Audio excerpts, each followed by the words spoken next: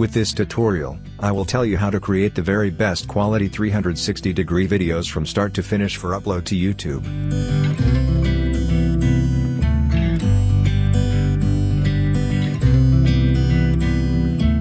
This is my Insta360 1X camera, and I've got the video setting for 5.7K at 30 frames per second.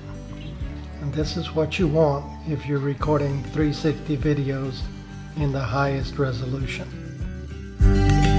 The very first thing you will need to do is to take whatever 360-degree camera you have and go out and record some 360-degree video.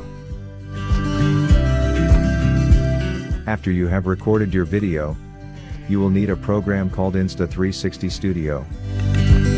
You can do a Google search for that program. The best place to get it is from GitHub. After you have downloaded and installed Insta360 Studio 2020 on your computer, you will need to remove the memory card from the camera and copy the two files from the card to your computer. Each video file recorded will have two files with an extension of .insv. Once you have opened up Insta360 Studio, you can drag or drop one of your files that you recorded on your 360-degree camera. I don't know if it makes a difference or not, but I usually choose the larger file, and I just drag it over and put it in place. It takes it a little while to load, and once it comes up it will start playing, but I'm not going to start playing it right now. You can edit the length of it, you can do other things with it, but I'm just going to show you how to do the basic export. All of these defaults are fine the way they're set. You don't need to change anything there. But if you go to File, Export, you're going to need to change these right here. This is the original recording, but in order to edit it and do it on YouTube, you need to change this to 4096 by 2048. So you do this by just to 4096 and change this one to 2048. Now you need to change this encoding format to H.265, and you need to put this bit rate up to the very highest it will go. And you can tell it a file name to export it and a file path. Okay, and this will be whatever name you want to call it, and then you can say OK, and you can see here it's getting ready to do it, but it's going to take quite a while for this to do it. It's quite slow unless you have a really fast computer. But I'm going to cancel this right now. No, I'll just let it go until it's done. But you can see it's going quite slowly here. But once it's done, this will say it's complete, and then you can exit out of this program. But that's all I'm going to do for right now. The output file from Insta360 Studio will be an MP4 format. I am using Pinnacle Studio Ultimate to edit my 360 video to get it ready for YouTube. You need to change the input file settings for the 360 video. Go down to the little gear to change the input file settings. Click the top tab that says Aspect. Change that to 360 video, 2:1. Go down to the Size tab and select 4096 by 2048.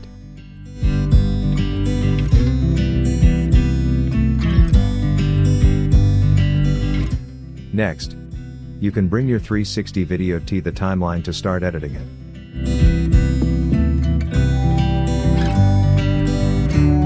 After you have placed your video on the timeline, you need to check that your input settings did not change.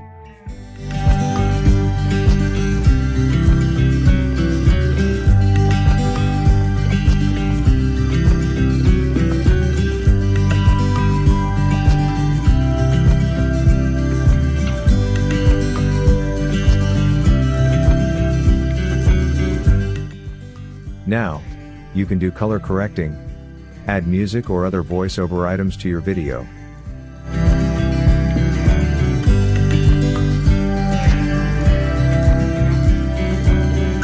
Once you have finished editing your video, it is time to export it. When you click on the Export tab, you will see new settings to change the name of the file and where to save the file. For 360 videos, you have to change the output settings.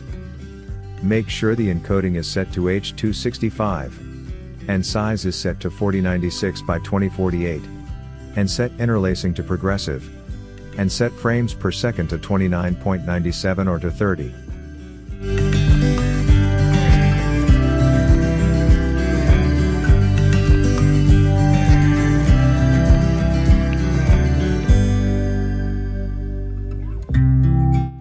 Set the peak bit rate to maximum. On my editor, that is 194 megabits per second. Change the name of the output file if desired.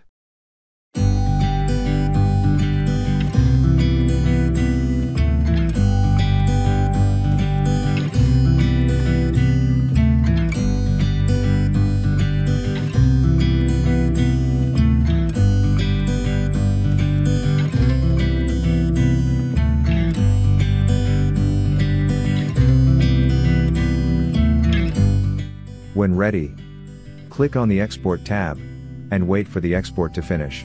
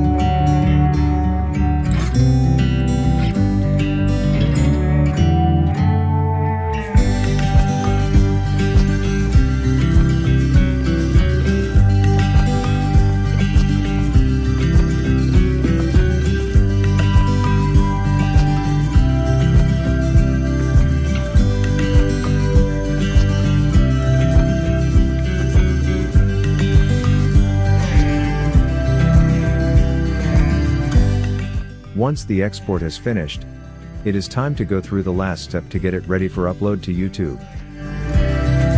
You will need to run a program named Spatial Metadata Injector to add information for YouTube to know this is a 360 video.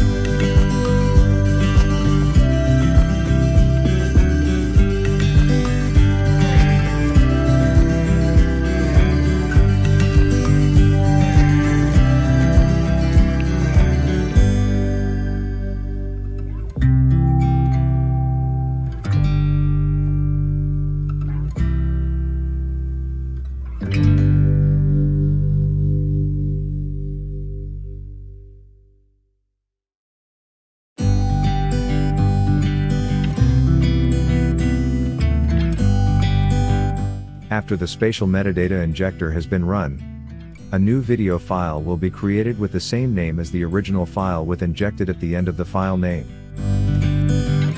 This file, with injected at the end of the name, is the file that is uploaded to YouTube in the usual manner. It will take much longer for a 360-degree video to get up to full quality on YouTube. I hope you have enjoyed this video tutorial. Now, you can go out and make great 360-degree videos for your YouTube channel.